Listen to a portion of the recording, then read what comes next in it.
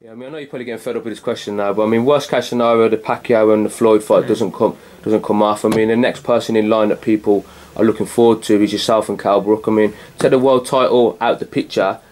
Do you think that Kell Brook's actually on your level in terms of boxing ability? He's not on my level. No, I don't think he's on my level, and to be honest with you, I wouldn't even fight him because he's very disrespectful. If he was cool and he was being respectful, I would, but I'm not gonna bother fighting him. I've proven myself where I am and how good I am. Yeah. So I'm not gonna fight him. You know what I mean? Just want to touch on a comment. I mean, Floyd released an interview with FightHype yesterday with Ben.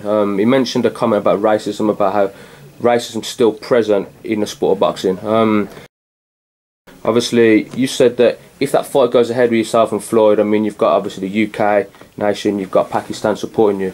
Just thinking ahead, how beneficial for Pakistan would that fight be? I mean, what could you actually get involved in Pakistan that's going to benefit those people?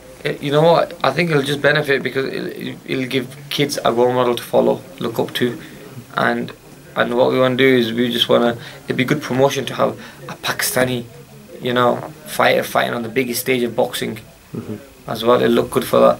But look, racism.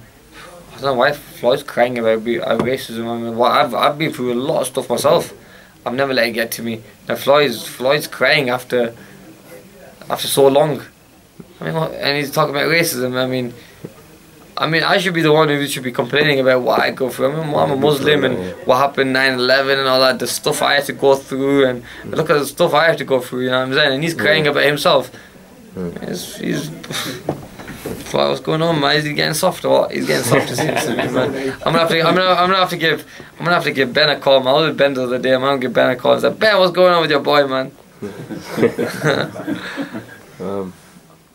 Cool.